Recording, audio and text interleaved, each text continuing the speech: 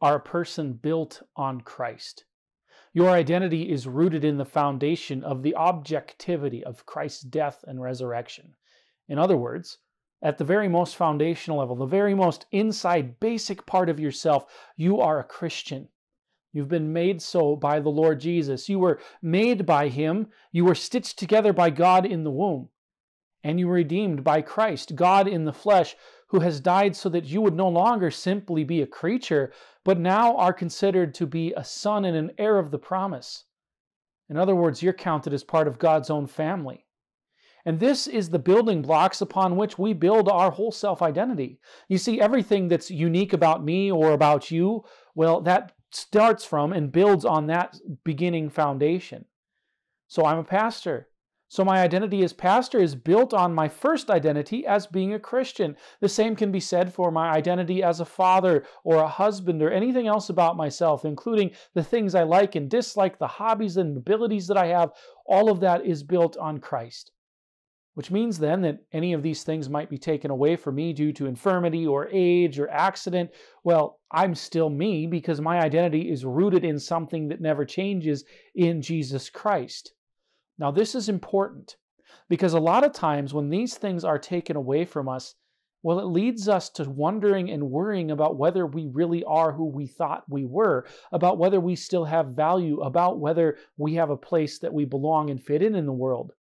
And as Christians, we may certainly lament and grieve when things don't work out like we like. Maybe I lose a job and it upsets me. Maybe I had a skill that I thought I was good at and it turns out I was only at best mediocre. Maybe somebody close to me has died, a friend or a family member, and so my whole identity as being related to that person now is gone. This is how we navigate these sorts of things. Our identity is built in Christ. And so even if some of the stuff that's built on that foundation is taken away from us, even if hard things threaten to knock us right off the foundation we're built on so that we're taking everything down back to the ground level, we still have Christ. Doesn't mean that making it through these things is going to be easy or fun, but it does mean that we always have a stable foundation to fall back on, a place where our feet can be planted, so that even if we don't understand, even when the tears come, even when we lack explanations, we do know one thing for sure, that we belong to Christ, that Him crucified is our salvation. And because of that, well, there will be nothing in this world that can ever unseat us entirely. There'll never be a thing that can make it so that we are entirely unmoored or completely detached from our identity, because we always have Christ. Christ holds us and keeps us. No matter the things that we value as a creature, no matter the things that we decide that we think are important for our self-identity, Christ holds us.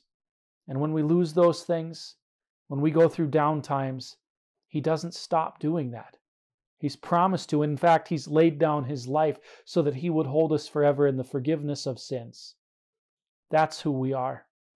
We're Christians. We belong to Christ.